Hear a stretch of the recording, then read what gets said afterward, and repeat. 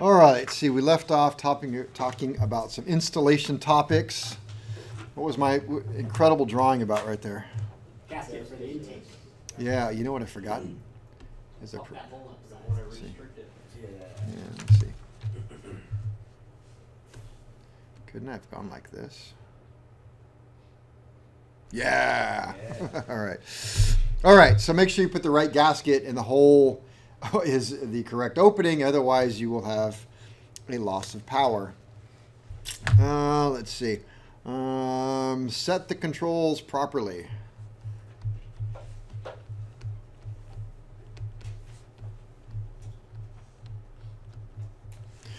When you attach the controls, the aircraft controls to the carburetor, I'll talk specifically about that, you must set them up in such a way that it works properly. The worst thing that would happen, not the worst thing, but it would be a bad thing if the pilot takes the throttle and goes all the way in, and out there in the carburetor it goes part of the way on, wouldn't it? What's the chance of that happening? I just worked on an airplane the other day that was like that. Yeah. Man, this is sweet. All the power in the world. Yeah, they were complaining about all kinds of stuff, and it's the one I had to sync the carburetors on, and so we quickly did a sync on one, and I'm like, okay, that's how you sync it. Is that, you know? But wait, let's, you know, time out here. Let's back up. All right. I don't feel comfortable with any of this stuff. I want to back up and start from the beginning. So, you know, we quickly did the goal, but then I was not comfortable with what the goal was, and I said, let's check everything and assume nothing. And come to find out, yeah, I was reading about 3/4 throttle, 75% throttle when you went wide open. I'm like, well, that's the problem right there. So yeah. So controls should go stop to stop where? Inside the cockpit. Inside the cockpit or on the engine? On the engine. On the engine. Stop to stop on the engine. So if I push the throttle all the way forward and the throttle stops and I still have that much left in the cockpit, what is that little bit called? Buffer zone. It's called cushion. It's called cushion. So you should have about, well, the book says about 1/8 to 1/4 inch cushion. So 1/8 to 1/4 inch cushion. I don't like an 1/8 to 1/4. I would prefer 1/4 to 1/2 personally as a pilot, because when I go all the way to full throttle, I can be able to feel right there that it's clearly got some cushion. So I set mine up just a little bit more cushion than that. When I first bought my plane, yeah, flying all the way home, it's like right up to the stop. There was no cushion whatsoever, and it bugged me the whole way home. They worked really hard to make them both hit at the exact same time, so it was fine. So, let's see, stop at component. Stop. I'll say at carburetor. Carburetor should always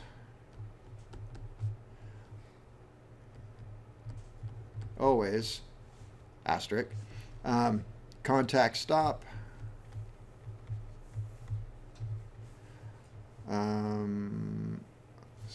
Should always contact stop. Stop at carb should always stop. Should contact stop before control in cockpit. And what's my always asterisk all about? There's always an exception to that rule. Most aircraft are an exception to that rule. They have such a large amount of travel in what you can achieve in the cockpit and such a short amount out at the carburetor that if you actually set it up that way, that you would end up getting such a big slop in the linkage, the control linkage, that it can actually raise up and wrap around a nut and not allow you to operate the carburetor. So that particular carburetor, the manual actually says to use the cockpit as a stop. This is on the Remos? It's a Remos, yeah. Yeah, what do you expect from a light sport? Yeah, Yeah, that's the important stuff right there. There's an airworthiness directive. I'll just throw this out there if you ever look at your notes again. So there's an AD on Cessna. And let me see. I've got carburetor here. Shoot, there's my throttle shaft. So you have the throttle shaft. This will be my throttle shaft. This can be the going into the carburetor right there. We're worried about the throttle shaft. And some of these have a push-pull on them with a heim joint. You know what a heim joint is? Okay. That's the little ball that's encased in something. So you have that little ball in there. The bolt is going to go through all this. And this is encased in some sort of thing right here with threads in it. And that goes off to the control. Well, these heim joints right here can break. And when they break, the ball stays put and the housing flops off. So there's an airworthiness directive to put a large area washer. So an AN 970 large area washer there. So that it sandwiches that heim joint between the large area washer and the throttle arm. So I bring that up because it's really common to see people put this big washer in all kinds of crazy. You know, I see it. Sometimes they'll put it right here. Sometimes they'll put it on this side. It's like, well, don't do that. It goes right there. Right Is there. there rules about how thick a spacers or washers you can stack up? It's like an eighth of an inch, kind of like you know No, what I'm saying? Between the there isn't. It's just not that I'm aware of. If most production aircraft, one or two washers is all you ever need. But home-built stuff like that, sometimes you see them stacked up on there pretty good. I've never seen a rule. Troubleshooting. So what kind of troubleshooting can we get into here? And really, that's what this is all about. The whole reason why you study the inside of a carburetor, it's not that anybody's ever going to take a carburetor apart and go, explain this. It's all about troubleshooting. If you don't understand the component, then your troubleshooting falls apart. So, and then you do stupid stuff like tell somebody to use shop air to blow out the carburetor, right? So you need to know your troubleshooting will direct you on how to make money. So troubleshooting.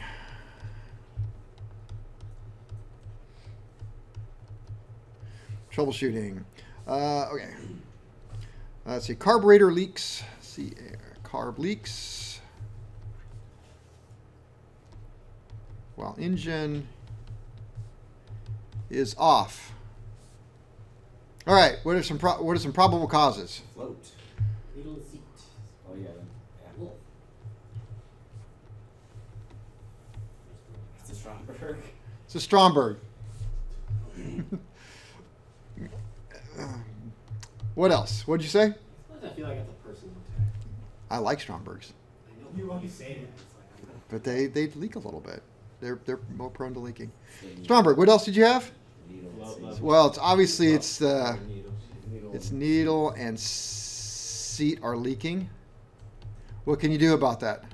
Change the float level. No. If the float level's correct and the needle and seat are leaking, Change them and lap them. yeah, change them. Well, you can only lap it if it's a metal needle. Don't try lapping the rubber tipped ones. It comes apart. So you may have a little bit of leak right there. Well, what can you do about that leaking right there? Turn the fuel. Well, yeah, if it's we did with our Stromberg, we just turned the fuel off when we were done flying it. Or you can take it apart and lap in the needle and seat if it's a Stromberg and it's got metal components. But if it's the Marvel Shebler, then it's got a rubber tip, and that's not. It shouldn't leak. Typically, Marvel Sheblers just don't leak because they're rubber tip needles. What else could it be? Hole in the float.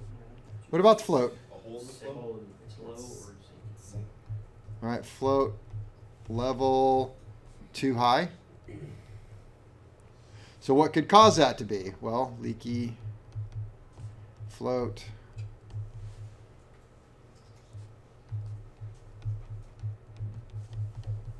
Float level set wrong. So how do you fix that? Set the seat right. Set it right. Do it right. So I had a conversation today with somebody. Their carburetor was the parting gasket was like kind of leaking out the parting gasket, which is not that unusual. But the problem is, if the fuel is raised up enough to leak out of that parting gasket, what is your concern? Above the discharge nozzle, what else is your concern? Float is bad. You got a leaky float. Well, if you got a leaky float, that could be an emergency, right? So what's the solution? It's exactly what I said. Put in a composite float, the blue composite float. Once you have a blue composite float, if you guys have watched the video, I don't know, have you watched the video? Yeah, I watched it. Those things are like indestructible. They're indestructible. Yeah, you can break it in half and use half of the Put a float. car on top. Yeah. It did. So, all right, so 2 guys watched it. So they got these indestructible floats, which you are required to put in if you split the case carburetor. So I said, well, here's what you do. You know, you're going to take it apart and you're going to put in a new gasket. Why don't we take it one step further? Why don't we put in the new composite float? That way, if you get a little blue staining around the gasket, just wipe it off and go, because you have no fear of being a leaky float. It's just, fuel is just getting up there and getting it wet. So what? Who cares? It'll be fine. So, and you'll never have to do this again.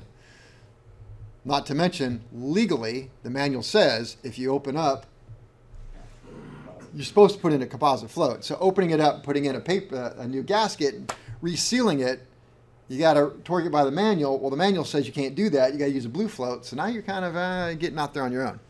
Now, it'd be one thing if it was a service bulletin that said, hey, we recommend that if you, but the manual, the most current manual tells you have to do that. So, all right. So carb leaks when it's off. How much did the one cost for your card? The composite one? Oh, there's like the kit's $150. Oh. It's not even worth like. Yeah, that doesn't sound bad. It's like what is that? 0.01 of an AMU. Aviation maintenance unit. That's $5,000. Oh. Are you aware of this joke? See, things in aviation are so expensive that if you talk in AMUs, an aviation maintenance unit, which is $5,000, well, then a new prop is only 2 AMUs. Doesn't that sound much better than $10,000? It's 2. Spring capsules are only 4 AMUs. The what? Spring capsules. For Yeah, for spring 4 capsules. 4. There's 4. It's 4. Yeah. All right. What do you tell the wife? Just 4. Just 4. Yeah, there's that other joke. Please, my worst fear is that my wife will sell my airplane parts for what I told her I paid it for. That goes for everything. I think it was something about. Anyway, mixture. Let's see, mixture too lean at idle. Too lean at idle. How do I know if my mixture is too lean at idle? It doesn't have a rise. What does a rise mean? Or when you pull off when you pull it all the way when you need it. What is it? When you pull the mixture control red knob all the way to the back. Pull the red knob all the way back and It just dies instead of rising and then down. just dies instead of rising. What carburetor does that work for? Anything other than Anything other than a Stromberg. Well, how do I check a Stromberg then? You know, Screw it all the way in, screw it back in. Yeah. And Or you check it with just the bottom and just see if the float level's right. I guess. I would, nope. Very rare that you'd have a manifold pressure with a Stromberg, especially not the small ones. All right, so first of all, how would you know that your Stromberg is too lean at idle?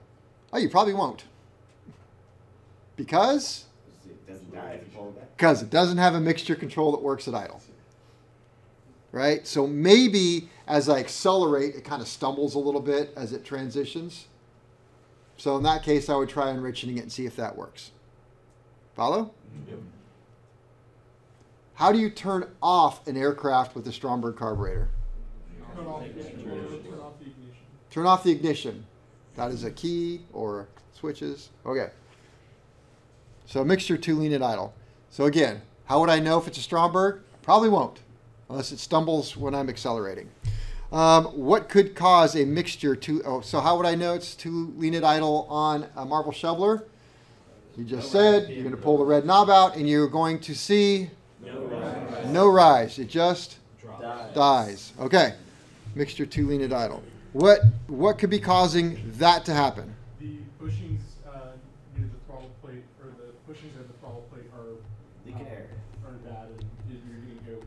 Some sort of manifold leak. Manifold leaks are worse at idle. Okay, Yeah, idle. it's an idle. So throttle bushings. Throttle bushings, gaskets,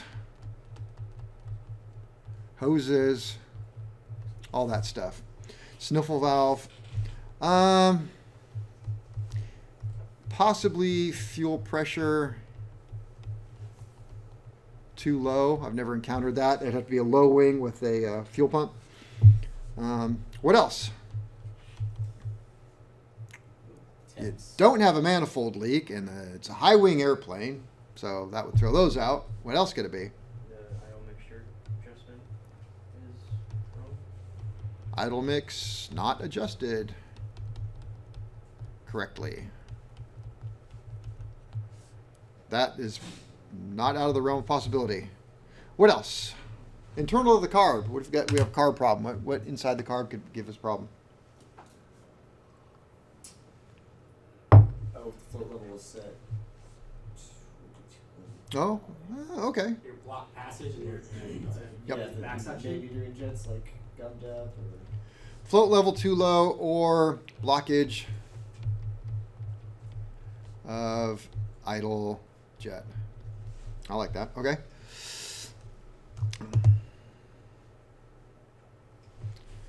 Mixture too lean. Mixture too lean at cruise or full power. How would I know it's too lean at cruise or full power? It's gonna run rough. No. Lack of power. Possibly. Lack of power. Possibly. Possibly lack of power. Detonation. Well, you wouldn't. Yeah, my engine melted. Yeah. I was thinking of my airplane. So, what are some of the ideas that we had there? We had rough, lack of power. How about EGT? What would I see? Drop. It'd be a little bit warmer.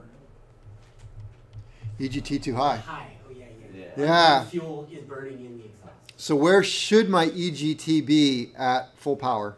50 degrees below. Nope, full power. Wide open. Like how many degrees? Yeah. It's like that chart was like what, like 1200. Well, you don't know what they're supposed to be. It's arbitrary. Okay, it's arbitrary, but how many degrees? Past or Oh. 50 degrees.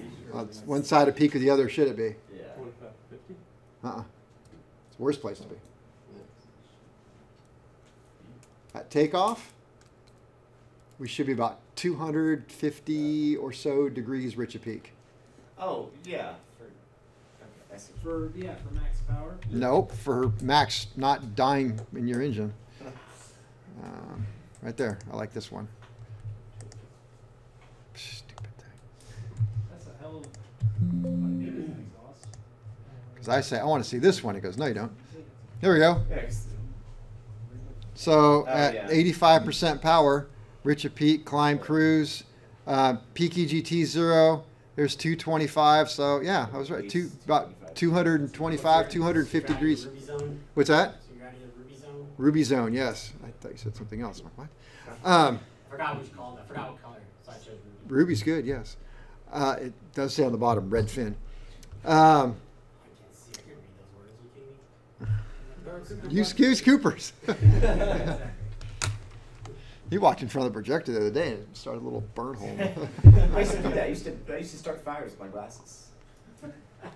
We're not surprised. Okay, so back to the discussion. Because now that I'm asking you these questions, these are all the questions I can ask at an oral. EGT too high would be the problem. It's too close to peak. So where should it be? At least 250 degrees rich of peak. 225 degrees rich of peak. So if I happen to know that my airplane is usually, peak is around 1500 degrees, it should be about 1750. other way. Oh. No, that'd be really bad. 1270. Yeah, about 1250 or so. Yes. All right, so pilot comes in and says, wow, I got my EGT is really high on takeoff, climb out. My CHTs are really high. It could be a lack of power, maybe not. It doesn't have to be all three of these. It runs fine, and I have plenty of power. Well, yeah, because you're running at peak EGT. Oh, that'd give you more power, wouldn't it? So you could have more power. So I wrote lack of power, but depending on how big the leak is, it could be more power. Follow? All right. No, I don't. Back to that chart. I want to go this way. What was the pilot's complaint? That maybe EGT is too high. So I say, does it run rough? No. EGT is high, CHT is high on takeoffs and climb out and cruise. Used to not be that way. Now they're very high. So it says EGT is high, CHT is high. Does it run rough? No. Have a lack of power? No. So actually, I got more power, it feels like. Why is all that? Because he's running at PP. Because instead of running Rich of peak, elite peak. way over here, rich of peak, now has brought it way over here. So he's getting max power. So you're getting more power because you've leaned it out instead of being rich of so You're in that rich. danger zone. Yeah, you brought it right in the You danger wanna zone. rich in a month. Yes, but that's his complaint. I don't know what's wrong. Suddenly my EGT is really high. Used to not be that high. What's the problem? Running lean. It's running lean. Well, why is it running lean? Because you should be running richer, or you're 'Cause the knob- Mixture, too lean at cruise or full power. That's what we're trying to talk about. 'cause the knob doesn't These run are full. the things the pilot might complain of. What's causing it to be too lean at cruise or full power? We got blocked main air bleed. Why don't I have that on here? Blocked main air bleed. Would that run leaner or richer? Richer. Yeah. Okay, that's why I don't have it on here. What else? Well, that's why we're here. We got to troubleshoot this stuff. Mixture set not the cable physically not being set. Blockage of the main metering jet. That works. Let me see.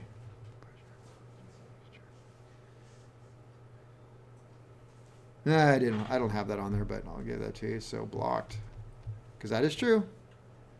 Partial block.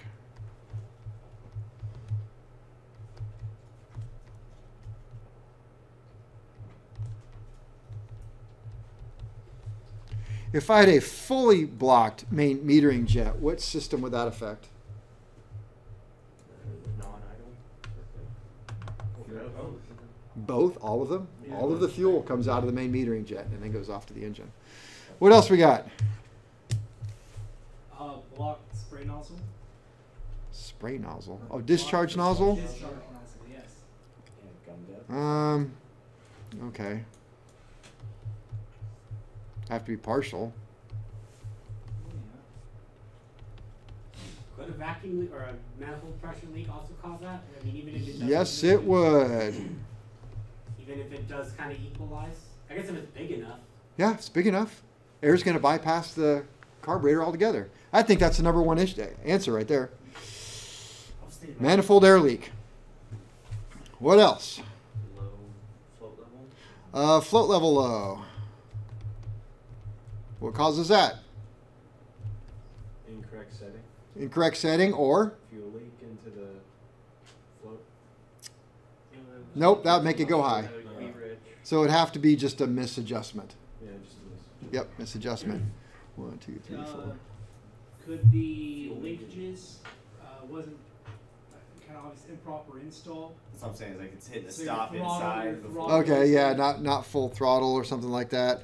All right, those are all good ones. Let's see. You're in a wide open throttle, but you're We got manifold air leak. Oh, AMC. Out of adjustment. It's going lean when it shouldn't. Automatic mixture control. Float level too low. Got that one. Control mixture control not set properly. So when you go to full rich, it doesn't go to full rich out in the carburetor. So that was a good one. I thought the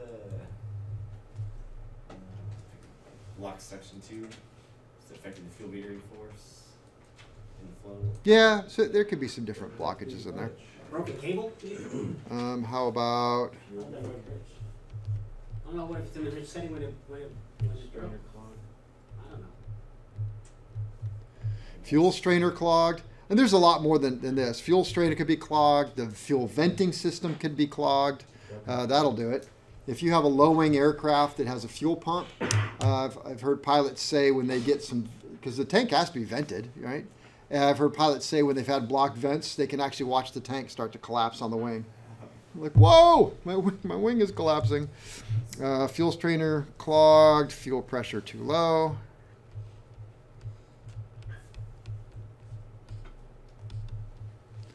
Obstructed fuel line.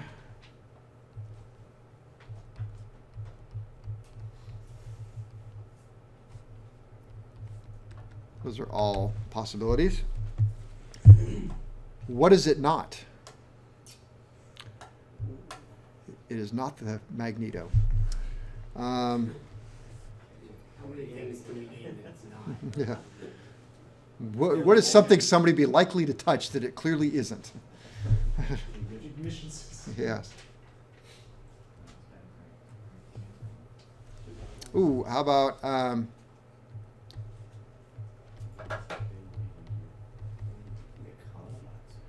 economizer not working properly?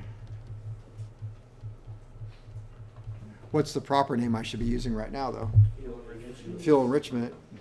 Power enrichment. It's not set like the MA45, but thankfully I now have one over here. It has the enrichment over here, right there, this needle. And that's got to be adjusted under this cap down in there. So if that was not set correctly, that could be a problem. Let's see, mixture too rich at idle.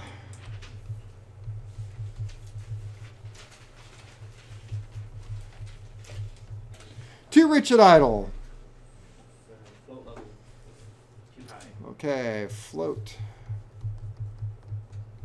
level too high. Okay.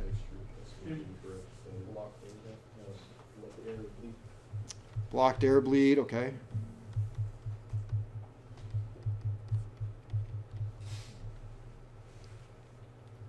Idle mixture set too far out. Idle mix set wrong.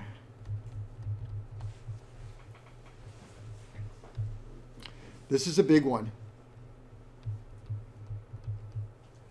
Primer line not closed and locked. We didn't really talk about primers. Primer, what is the primer gonna talk doing? about Is it what? I'm gonna talk about it right now. Okay, let's do it. Okay. So on many carbureted aircraft, I wish they would do this on fuel injected. The only fuel injected aircraft I know with primer lines on it is the Skymaster, and it makes it so easy to start. But what it is, in the cockpit there is a plunger, and you have to unlock it and you pull it back, and it sucks fuel from, we'll just say the fuel tank. It's actually the gascolator down on the fuel strainer gascolator that's at the lowest point of the aircraft. So there's a little tiny line, that little 16th inch line or smaller, that goes up and into this plunger. So you pull the plunger back and you can hear fuel going up into this plunger. There's a check valve, so it only allows it to go this way. Then you push it forward and the check valve closes so it doesn't go back to where it came from. And another line goes up and either into a cylinder or into a little manifold that may go into 2, 3, 4, 5, or 6 cylinders. So when you push and spray it, then it's going to spray at the cylinder head for starting. You can run an engine off of it. I've run our Skymasters off of it often because the fuel injection system hasn't ran for so long. I'll start it on the primer and I'll just sit there and run the primer, you know. It's a little slower than that. Just got to get it right. And I'll run it until it bleeds out all the air of the system, and then it catches with the fuel injection system and starts running. It's like, that worked. So when the primer is in and locked, it has a little pin that goes in and blocks those two passages from meeting. But when it's out, then the engine has a low pressure in the manifold where that little ejector nozzle is. Everybody seeing this in your head? Yeah. Where the injector nozzle sprays the fuel, that's a low pressure. So what does it do? It's gonna suck it. It's got a low pressure, so it's going to suck it. So it's sucking fuel from that primer line, going back to the little plunger, through the plunger, down to the lowest point, and now you have It's rich. a little injector nozzle spraying fuel all the time into the engine. If you left it out and the check valve is in, If you left it out, period. okay, If it is not in and locked, it is a, because it'll suck that check valve open. yeah, and it'll just spray fuel in there. Don't believe me? When you get a chance to run the ground power unit on your carburetor, go ahead and leave it unlocked and try and adjust your carburetor. It's hilarious. I mean, not you guys, but every other class I've ever had, at least 2 or 3 groups will do it. And they will spend an hour adjusting the carburetor until I come out and go, look, we got a long line. Obviously, you don't know what you're doing. You've been out here an hour. You got to wrap it up. No, I just can't. You know, it's just, no matter how lean I make the carburetor, I just, it doesn't, I still get like a 300 RPM rise. Well, why don't you try pushing the primer and unlocking it? Oh. But, you know, I didn't say that. I just said, well, your time's up. So your classmates are getting angry with you. And then you start yelling at me. Hey, these guys are out there for all day. So primer line, not closed and locked, will cause what? Too much rich. Mixture too rich. It'll do it through the whole spectrum. Does that gasulator always has gas going? Oh, God, I hope so. If it doesn't, you're because it goes tank, fuel selector, gascolator, carburetor, or fuel injection system. So if it doesn't, then you're gliding at that point. Let's see, mixture too rich. Yeah, we got that. Primer line open. Are those like a sediment bowl? Yeah. I'm thinking like, what if there's a hole in that primer thing and then it's just sucking in extra air? Isn't that leak? What? Like if the primer line, Yeah. like say it was locked, but like somewhere in the line to the injector, it had a hole in it, so then it was sucking in air through it. You'd probably know that because every time you went to inject, it would spray out of that little spot. You have blue stain all over your engine. Let's see, mixture too rich at cruise speed. It's all the same stuff. AMC, float level too high, manual mixture control not set correctly, fuel pressure too high, economizer valve open, accelerating pump stuck. Accelerating pump stuck open. I didn't have that one. So we could have a problem with the accelerating pump stuck open, those little check balls. Not likely, but it could. Yeah. I know it wouldn't apply on Stromberg, but on other carburetors, would a float that's leaky cause this to happen as well? Cause what to happen?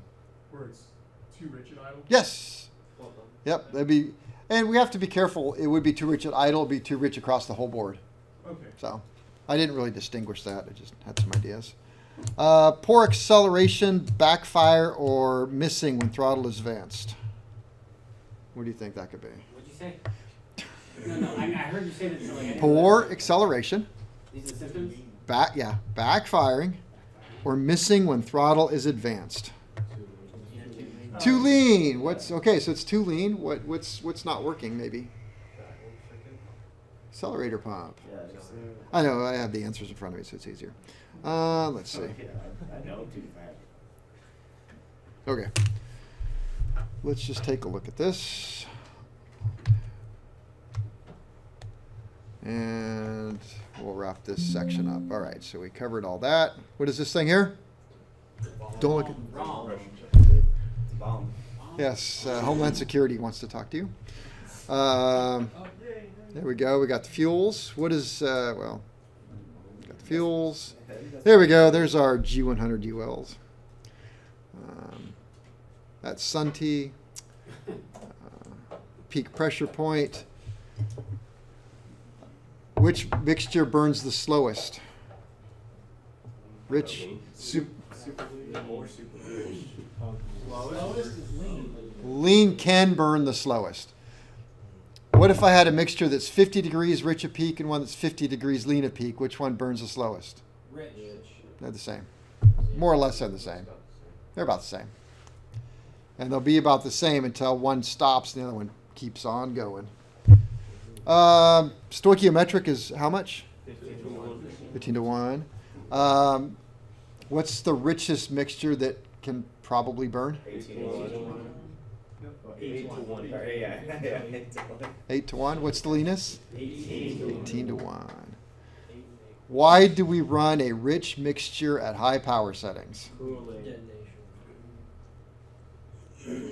Cooling, detonation. Why does it provide a cooler cylinder, and why does it protect against detonation? Because the fuel, it takes away the heat Liquid from the fuel. cylinder. Slows down the flame front, moves the peak pressure point further after top dead center. Yeah, the fuel carries more heat out the exhaust or something. Yeah, It just absorbs the heat. Boomer knowledge. I know. All right, let's see. We talked about EGT. EGT. So where's kind of the worst place to run your engine at cruise? At cruise? Yeah. PTGT. Nope. Nope. What do you mean? Full lean or whatever. Where's the hottest cylinder temperatures? A little bit. At the back. 50 degrees. What's that? 50 degrees. 50 degrees rich at peak is the hottest cylinder point. So, I said don't do that. You can do that all you want. I don't care. Make money working on airplanes, so that's good. Let's see. I feel like I've really discussed this whole how do you know when your idle mixture's set correctly, but yet my orals tell me different, but I guess we'll leave that alone. All right. Talked about best economy, which is green line. Best economy. Is that rich or lean at peak? Lean. Lean at peak what? PGT. EGT. Best power was peak EGT, right in there, the star. All right, we covered that. Let's see. This is Lycoming's chart. So, this is Continental's. This is Lycoming's. I know we didn't really talk much about it, but it really says kind of the same thing here. So, it is. Rich, is it? Rich is to the right. No, Rich, they're both to the right. I added the lines. So, best economy. Best economy is where? Rich or lean? Lean of peak, because here's exhaust gas. That's peak. Max power is over here. It's interesting. So, oh, percent power. So max power, where does that put us on this engine? Oh, like 100 degrees richer peak? Yeah, about 100 degrees rich of peak. Best power. Which is interesting because we look at this and best power. How are we doing for cylinder head temp? Pretty good. Not terrible. How are we doing for exhaust gas temperature? Pretty good. Not bad. So, kind of interesting. Seems like 25 degrees richer peak is the worst for temps. Yeah. Once again, 25 to 50. Yeah, 25 here. So I put 50 right about there, but still kind of in the bad zone. So either run it. So best economy is going to be peak EGT, best economy. But again, 50 degrees rich of peak, not good. 50 degrees lean at peak, is that okay? Man, look how cold that cylinder got over here. Not very much power though. Yeah, And we're just bottomed out. yeah, it's not a lot of power. Was there? I think that's just We enlarged. don't need much power where we're going. Yeah, I mean, who cares? Then throw an afterburner. If you're cruising, who cares? Yeah. I know we didn't look at this chart. It was best power mixtures for different power settings. What was this one about? So best power. See correction factor. I don't remember what I did with this chart. Just had to do. I think it just pointed out that the fuel air ratios were different for each power setting. Oh yeah, so this is in your ratio, but it's not done in 15 to 1 or 12 to 1. So for best power at, okay, so this is 2,900 RPM, 3,000 RPM, 3,150. So this is a lower power setting, down here at the bottom. Lower power setting. And it shows that our fuel ratio for best power is right here. What is 0.076, somebody? So 0.076, hit that X over 1 key, and it should give you the, I think this is that. Yeah. Anybody? Anybody? Don't go make me get my calculator.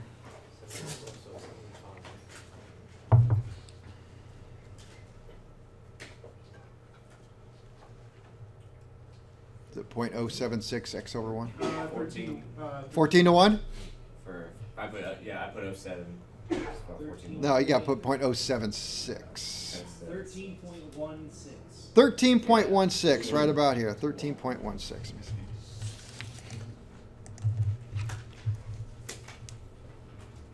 13.16 to 1. What about this one here? So that's going to be 0.85, we'll call it. 11.7. 11.7 to 1. 11.8. Okay, and this one right here is just on the other side of 0.9, so 0.092. 10.8 to 1. 10.8 to 1. All right, so down here at the lower power settings, best power is going to happen. Best power, yep, best power, right about 13.1. And then as we increase the power, it goes to 11.7. Is that more air or more fuel? Needs more fuel to get best power. And we bring it all the way up here, 3150. That's 550 horsepower. Big engine. So even more fuel to get to best power. It's also going to 3150 too. 30, that's fast. Yeah. I don't know what that is, turbine. Effects of fuel-air ratios on power at constant RPM. Let me see. Effects of fuel. It's the same thing. Percent horsepower. I don't know. I'm just going to start confusing people. All right. Stellar. Yeah. Okay, we talked about that. Talked about that. I think it's a video. Difference between air pressure here and the air pressure here is. All right. Doesn't even say it. So we're cool. Mixture controls. Talked about mixture controls. Back suction, needle, airport, automatic mixture control. We talked about that. Economizer systems. Needle economizer. Piston type. Manifold pressure type. We talked about the fuel system through this. This is the economizer system on the MA4s and MA3s, if it has it. I will say that, carburetors, they're, this is like an MA4 SPA. There's a, I know the 3-line. There's an MA3 SPA, an MA3 PA, an MA3A. So all those designators on the end will depend on what they've done inside the carburetor. All these bowls and tops, they're made about the same. And some of them, they just finish drilling a hole. Some of them, they plug a hole, just depending on what the engine needs. We talked about all that stuff. That. Stromberg. We went over the Stromberg quite a bit. I didn't use these slides. Maybe I should have. Go back. Got our accelerator well. So what, ignore the throttle valve. If the fuel is right here, what's the condition of this carburetor? That's an idle. Be an idle or off. This is what the back suction mixture. We talked about that. See how it's all one color like it's supposed to be? Yeah, that makes sense. Yeah, maybe I should have used that one. We talked about fuel levels. We went over the Malver-Schebler. Too fast. Let's see about that. What are these right here? Idle discharge nozzles. What are these two doing right now? Air bleeds. And as the throttle plate comes down a little bit and starts aiming at this middle one, it becomes. And as this one aims towards this one, it's. And as the throttle goes a little bit below all three, then all three are doing what? Still discharge nozzle. Okay.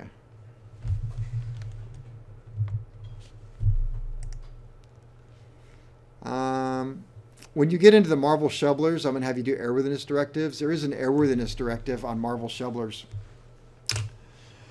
One of the things that you have to know is the difference between milled flat and spot faced. Did I go over this yet? Yeah. No. All right. Oh, you did in the video. Sorry. So the airworthiness directive does not, good, I did in the video, does not really tell you the difference between a milled flat and spot face. And this is where a lot of students just guess. And that's just a good policy, right? You're working on an airworthiness directive that it's there because what happened? Lots of people have died, as they say, it was written in blood.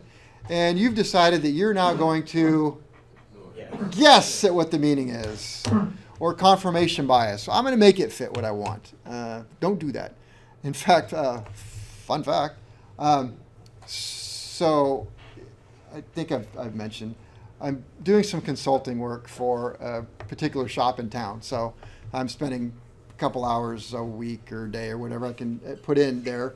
And they've got some pretty cool people that I enjoy being around. And so it's fun. And so I'm, just helping them troubleshoot, teaching them some of the stuff that they don't know.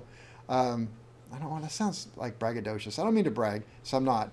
The place where I'm doing this, I was the chief inspector there for many years. And they had a lot of turnover. And so it didn't convey to the new group. And so now they've gone back and said, okay, so I used to work there. I was a chief inspector. I know where the stuff is, right? I know where the bodies are laid. So I'm helping them out. And I went in today, and one of the guys like, you're not going to believe this. He said they just bought a plane. And they're going, came with an annual, the 100-hour. I mean, it's good to go. But their inspector's like, it's not good to go. He found a whole bunch of discrepancies. And then he started really getting into it. And then he had to do the annual. He's like, I don't trust the annual. I'm going to do the annual. So he does the annual, does the airworthiness directive list. Yeah, the propeller had an airworthiness directive due 20 years ago. 10 years ago, 14 years ago? Yeah, 14 years ago. It was due 14 years ago, and 3,000 hours ago, and every single person has wrote what the last person wrote. Airworthiness directive not applicable by serial number.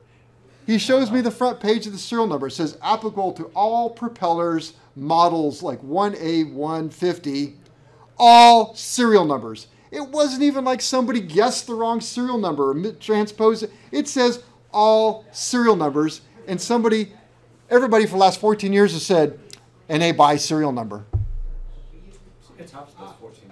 The FAA is having a talk with these people. I'll finish this off. So, milled flat versus spot faced. When something is manufactured, a mill is like the big, when you guys are doing your oral, you're facing this way, right there, that's a mill. And I think on this side's a mill, right? It's like a fancy drill press. And so you have you can put a cutting wheel on it, and that cutting wheel can move across parts like this right here and make it flat. It wasn't flat when it was made, so they took a cutting wheel and has a movable bed, and it will go around and cut all this flat. Resurface heads. Resurface heads, all that. So this has been milled flat. The whole thing is flat. This is milled flat, right? It's what they did with all these cutaways. They milled it flat. But there's also this thing called a spot face, where this cutter they come in different sizes, but they're round. And I think I used my pen when I was doing it. And they're round, and so, you can go down. It's usually a bigger cutter than this, and it would go all over. Or you can spot face something. This doesn't really have a good example of a spot face, but you would just come down, kiss it, and move away. And it's just going to leave a circle the size of whatever cutter they used and move away. So if you look at this drawing right here, you can see right here how it's just a circle. So what would that be? Milled flat or spot faced? That's spot faced. Well, what if it was flat all the way across? Milled flat. What is this piece right here? That part's milled flat. You can see it in the other dimension right there, how it's spot faced. And so this AD talks about where this screw goes right there. Is it milled flat? Now you can see if it was milled flat, how close it would get to that corner right there. Or is it spot faced? Spot face will give you more material over here. Milled flat will take away the material. So it asks you about that. So make sure you know about that. Well, you should, because I just told you. And the AD tells you if it's got, I think, a milled flat, you have to throw it out. It's got to be spot faced, and it has to be safety wired in this way because this clamping screw right here, if it gets loose, then as you move the cockpit control, it will move this arm here is this arm here. This arm moves, but this one doesn't. And this one right here is attached to the butterfly. So you're moving the throttle in the cockpit, and the butterfly is staying still. Now, this one's got serrated pieces on it, so it doesn't do that. All right. Let's see. We talked about that. Let's see. Float, we did that one. That's the same drawing. Time check, sir. All right, break. I knew what time it was.